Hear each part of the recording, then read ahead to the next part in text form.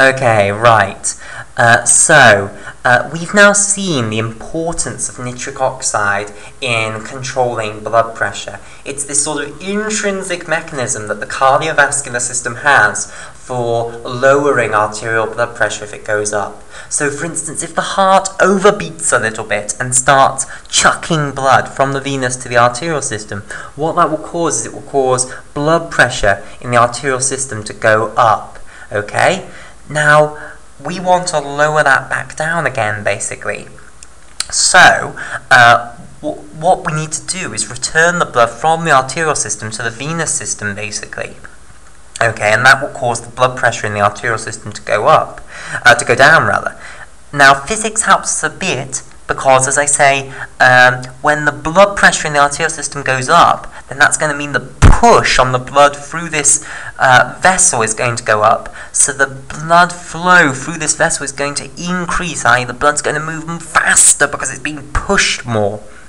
Okay, that then activates the endothelial cells because they feel this increase in thrust of the blood that's flowing past them, and basically the endothelial cells then secrete nitric oxide, which causes vasodilatation, or it causes relaxation of the surrounding smooth muscle cells, leading to vasodilatation, so the blood vessel gets bigger, and that basically potentiates the effect that the physics was doing, i.e. it's going to make the flow of blood even larger from the arterial to the venous system, so it's going to help return this excess blood that we've got forcing the pressure of the arterial system up to the venous side, basically. So it's an inbuilt mechanism in the cardiovascular system to regulate blood pressure. There's no nerves anywhere in this. It's an inbuilt mechanism in the structure of the cardiovascular system. You could disconnect, you could cut off all nerve supply to this, and it would still work. Right, okay, that's what I mean by intrinsic or inbuilt system. Right, now, let's discuss what happens when you inhibit the enzyme in the endothelial cells which produces nitric oxide. Now, the enzyme in endothelial cells which produces nitric oxide is known as eNOS, or NOS3, okay? And the substrate for NOS3 is a molecule known as L-arginine, okay? So what we can do is we can use arginine analogues to inhibit eNOS, basically, and stop the production of nitric oxide. Now let me show you the structure of one of these arginine analogues. So I'll firstly show you the structure of arginine, and then I'll show you the structure of eNOS. Now, of this inhibitor of eNOS.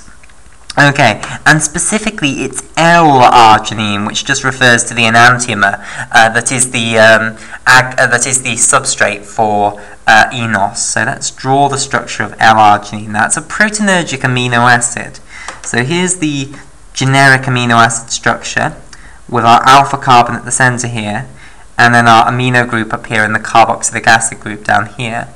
Now, the R group then of L-arginine is you have methylene groups here, and you have 3 of these methylene groups, like so. 1, 2, 3.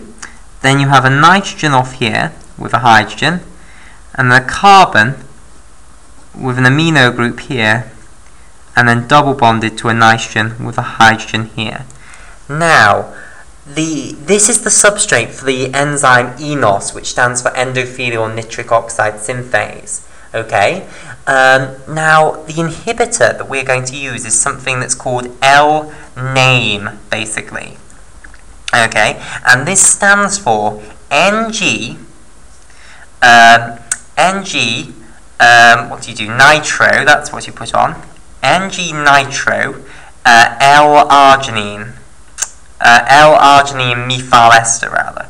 L-arginine methyl ester. Okay, right.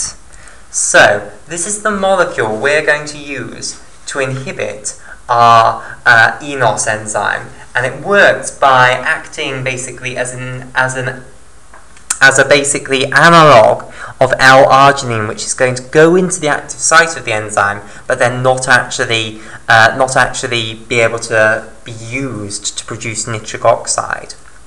Now, let me show you the structure of this molecule. So, it's again an amino acid. Well, almost an amino acid. It's actually a methyl ester of an amino acid.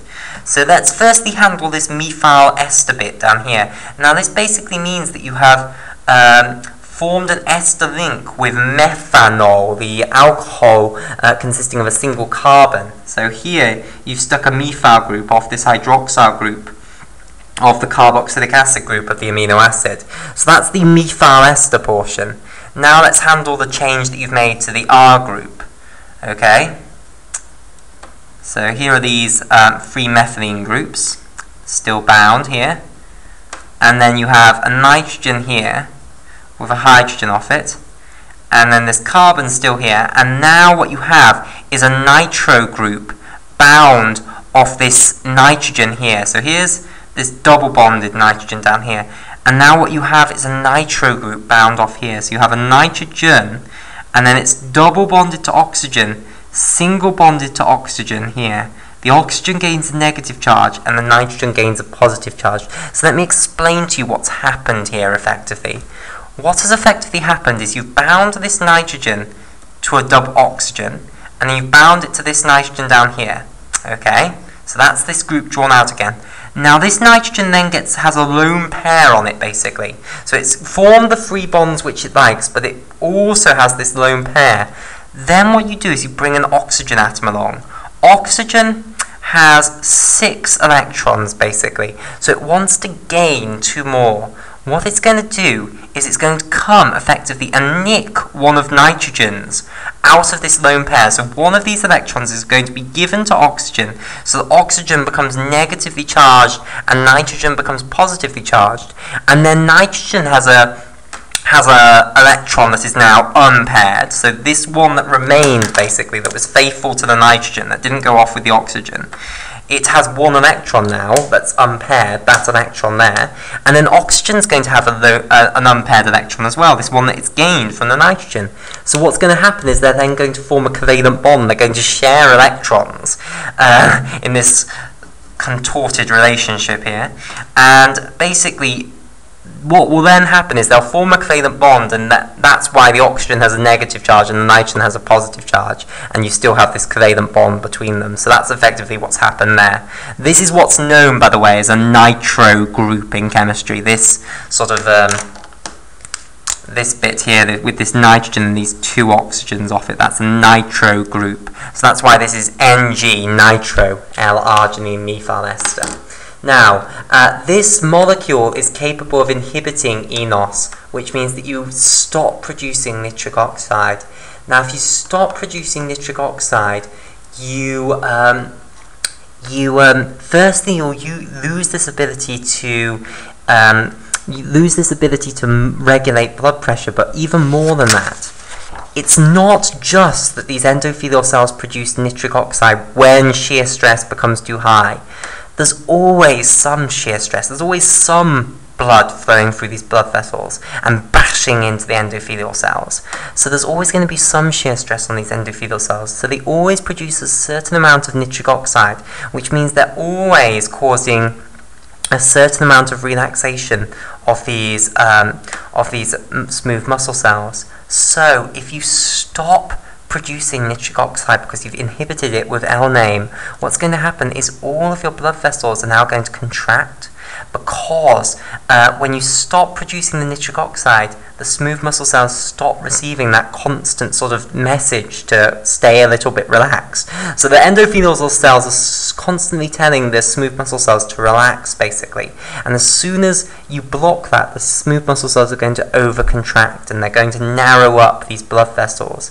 Now, if you narrow the blood vessel, then what's going to happen is less blood is going to be able to flow from the arterial system to the venous system, and that's going to distort this equilibrium, because it's going to mean that blood is going to remain in the arterial system and not get back to the venous system in between the 2 consecutive heartbeats. So it's going to force the blood pressure up still higher. So what this leads to, basically, what this drug L-name leads to, is it leads to a hypertension. It leads to too high blood pressure. So L-name produces hypertension. And this hypertension can be alleviated by injecting in L-arginine into the bloodstream, because if you put a very high concentration of the substrate into these endothelial cells, then L-name is effectively a competitive inhibitor of the enzyme. So if you overpower it with L-arginine, then the enzymes won't see the L-name, they'll only see the L-arginine, so L-name will effectively become irrelevant, basically, if you give it a high enough concentration of L-arginine. So you can alleviate this hypertension with L-arginine.